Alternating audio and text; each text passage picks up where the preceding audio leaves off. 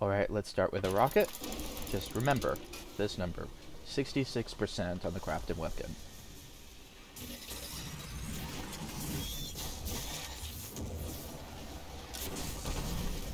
$66 to 91,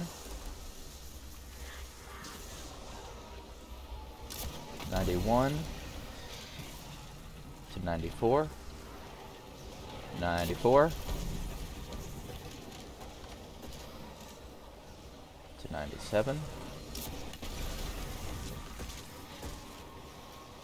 to 4%. I do not understand why everyone has to make it so complicated, but talking about different missions or quests or lost sectors, no. Easy as, it's Deadfall, Orpheus Rigs to get your super back, Ashes to Assets on the helmet to get your super back to save time and not waste banners, and each tether counts as a kill. Let's try with linear fusions. It's at 97%, remember that. You don't have to do this. It's if you've got we had, look, it's mostly super back. If we had grenade kills you wouldn't have to ration it like that, but you know, just to speed it up to demonstrate the point. So 97%, all right. Linear fusion, really hard to get lots of kills on, right?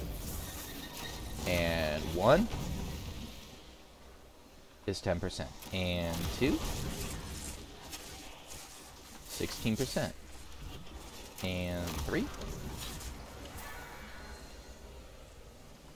17%, and 4,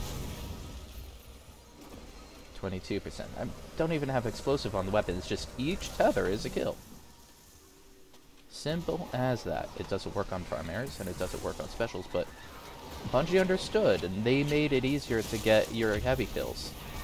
They made it so you can chain them a bit, and thank you to them for that, because the memo's got to get out there that you've got to use those tethers for faster crafting. Good luck.